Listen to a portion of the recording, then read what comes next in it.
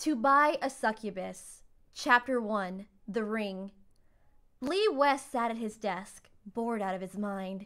He drummed his fingers on the counter as he scrolled through different websites on his computer, trying to find something to stave off his endless boredom. Sure, he should have been working, but sitting behind a desk for hours just brought him nothingness. The same story with the same plots. Lee sighed as he stared out at the pile of manuscripts. He desperately wished for something to break the monotony of his lackluster situation. Eventually, Lee somehow found himself on an auction site, scrolling down a page that read occult items, small trinkets that were up for auction, though it seemed like what he was looking at could have been better described as merely junk. Items claimed to be haunted, a creepy-looking doll, a supposed ghost of a witch possessing it, a pendant that contained a nymph, so on and so forth. The various items seemed to go on endlessly as he explored the site before him. Most of it seemed like the usual thing, people trying to sell their junk and get as much profit, even if they had to do so by claiming they were cursed or haunted. It was absolute garbage, but it was much more interesting than the pile of slosh on his desk written by writers who couldn't write. Lee quickly refreshed the screen as he let out another sigh.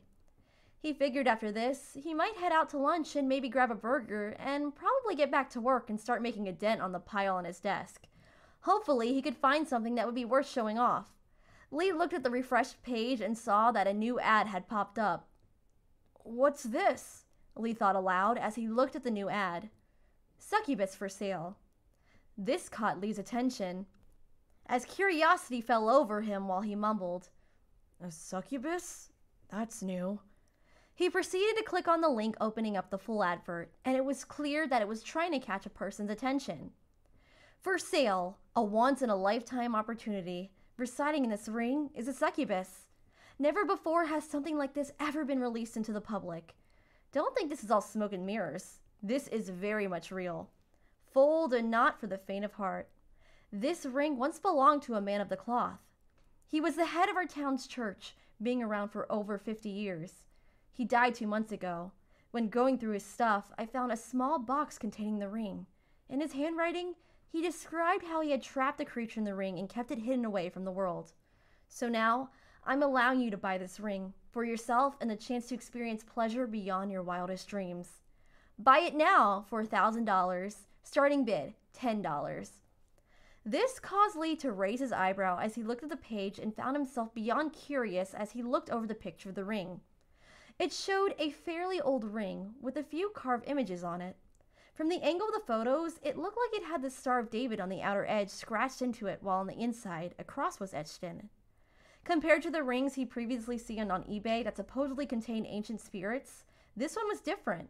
This one seemed older, with a need for a good polish. It stood out because of the roughness of it. They usually always seem to look flashy and cheap. Lee had to cover his mouth as he felt an urge to laugh. All right, this one looks like they put in more effort, but still, who would be stupid enough to go and fall for a stupid trick like that? He moved his cursor over, getting ready to close the screen, and just go pick up lunch. His finger was about to click on the tab's red X when he paused and stared at the ad again. Should I really bid on this? Would it even be worth it? I mean, it's my money, and this thing could be a terrible scam. Screw it. What's the worst that could happen?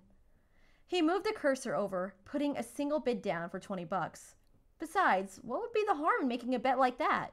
If he lost, he kept his money. And if he won, he could always post it back on the site, claiming it had a troll connected to it. Sounds like a win to me. He laughed as he finished processing the bid. When everything was completed, he turned around, shutting his laptop. He reached over and grabbed one of the random manuscripts to give it a read over during lunch. Getting up, Lee took a couple of uneasy steps, a combination of an old injury and his leg falling asleep from all the sitting. Lee's stomach growled as he passed some cubicles. Turning the corner, Lee saw Beth. She was moving over her large piles of manuscripts, clearly smaller than his. Hey, Beth, I'm going to grab some lunch. Want something? Beth gave a smirk as he looked over. Beth was a pretty petite woman with a tied-up ponytail held up by a No. 2 pencil and wearing black-rimmed glasses. Beth's eyes were glued to the paper, examining every sentence, enamored by the prose.